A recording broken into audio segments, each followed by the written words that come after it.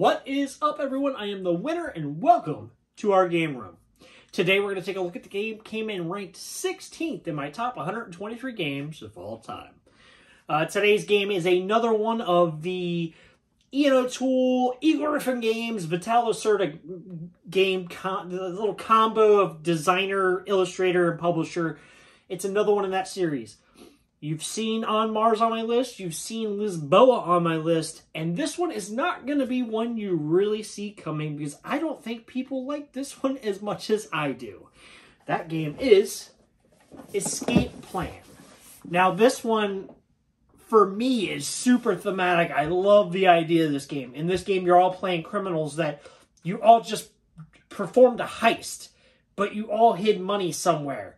So what you're trying to do is you're trying to independently run around the town, evade the cops, the feds, everybody, run around town, go to different places that you stash money, pull your money out, and then get the hell out of Dodge before you get caught. The last time I played this game, it was crazy. I went around and collected a whole bunch of money, and I was stacked. I knew I was good. I knew I was going to win. The last round, like one of the last rounds, once you figure out, deduce what the exit is, then you can leave. Well, if you're the first to leave, it's free. If you're the second to leave, you got to bribe. If you're the third to leave, you got to bribe more. So, like, I think the first person that leaves is free. The second person's got to bribe $5 or $5,000. The next person has to bribe 10. Well, in the last game I played, I kind of did my calculations a little wrong and figured I'll be the second one to escape.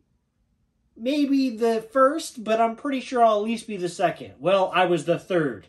I had $9,000 and not the $10,000 I needed to leave.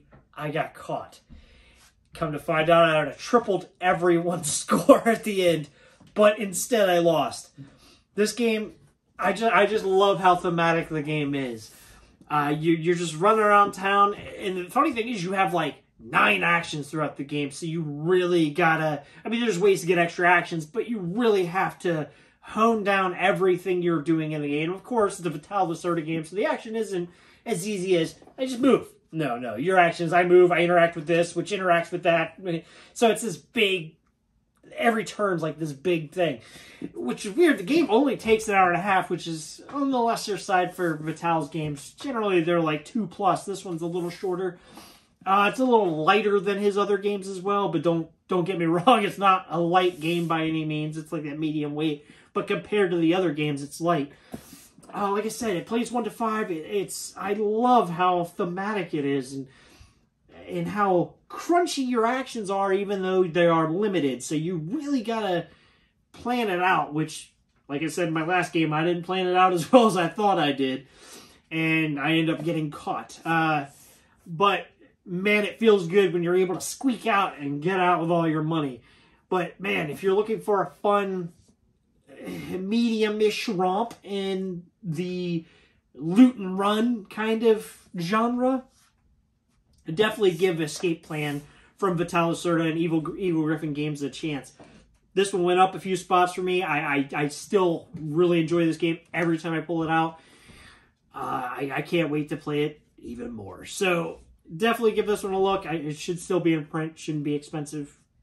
And there's an upgrade kit too, but you don't even really need that. It just adds a couple little small things. Man, the game's fun. It's just fun. So that's my number 16, Escape Plan. So come back tomorrow. We'll see what number 15 is in my top 123 games of all time. So as always, thanks for watching. Keep playing and keep winning.